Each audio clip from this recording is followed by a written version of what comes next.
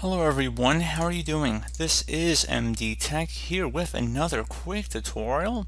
In today's tutorial, I'm going to show you guys how to resolve if your Wi-Fi is not working on your device.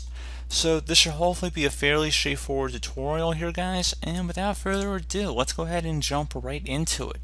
So first thing I would suggest would be if you are on Windows 10, open up the Start menu, type in Network Reset. Best match should go back with Network Reset right above System Settings, so go ahead and left click on that. Underneath Network Reset, this will remove and then reinstall all of your network adapters and set other networking components back to their original settings. You might need to reinstall other networking software afterwards, such as VPN client software or virtual switches.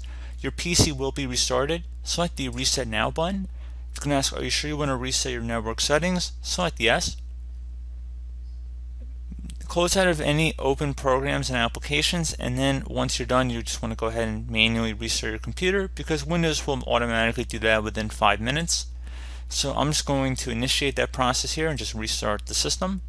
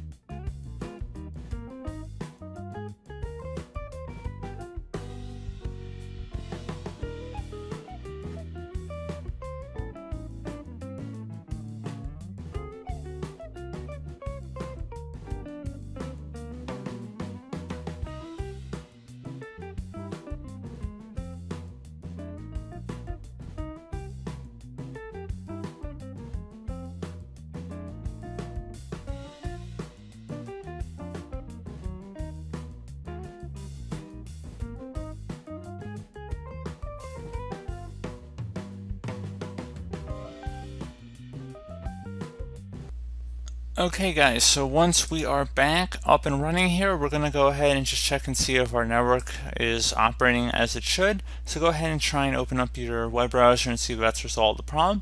If you're still having an issue here, another thing you can try would be to open up the Start menu. So this would probably be more applicable for Windows 7 and Windows 8 devices too, because they don't have a network reset option. But anyway, underneath Best Match should come back with Command Prompt. Right click on that and then select Run as Administrator. If you receive a user account control prompt, select yes. Now the first command we're going to type in here, you want to type in NETSH space winsock, so WINSOCK space reset, another space catalog, so again NETSH, then you want to do a space winsock, WINSOCK space reset, RESET space catalog, CATALOG. Hit enter on your keyboard. Hold off on restarting your computer for the moment here, because now we're going to go type in NETSH space INT space IPv4 space reset, another space reset.log. So again NETSH space INT space IPv4 space reset, another space reset.log. Hit enter on your keyboard. Once you have that done, and it should say everything's okay, you want to go ahead and just close out of here with it, just restarting your computer, see if that has resolved the problem. One further thing you can try here would be to open up the Start menu. Again, once you've restarted, you've tried to open up a browser and you're still having the problem, would be to type in Device Manager. Best match should come back with Device Manager right above Control Panel, so go ahead and left click on that. So expand your network adapter section, so go double click on that. And now locate your network connection adapter in here. Do not look for the mini ports, you just want to select your main network connection in here. Right click on it, select uninstall device, select uninstall. You will need to restart your computer at this point. You probably will have to enter back in your Wi-Fi credentials too. And then that should hopefully again be able to resolve the problem. So you will need to enter in your Wi-Fi credentials if I wasn't already clear about that, no matter if we're doing a network reset or whatnot, because now you just basically cleaned everything out. So you probably will need to enter in your network credentials every time you restart or reset your network connection here.